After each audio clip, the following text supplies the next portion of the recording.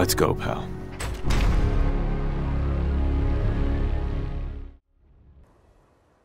What's up, guys?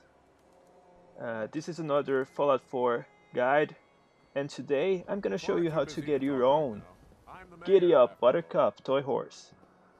So you're gonna have to steal it from the mayor's office. Hey, So wait there. Okay. it's I'll be here best then. if you leave Piper or any other companion here, because they hate it when you're stealing stuff from people. So let's go up this ramp right here and this elevator to get to the mayor's office. Yeah, Diamond City is really beautiful, isn't it? Going up.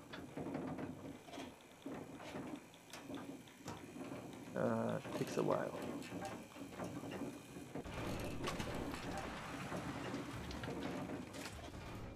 So we're Need here. something, honey? Housing permit?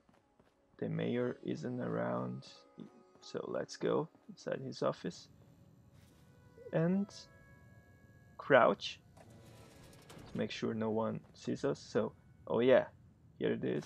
Let's steal it. Yeah. So I'm just gonna go put it inside my house.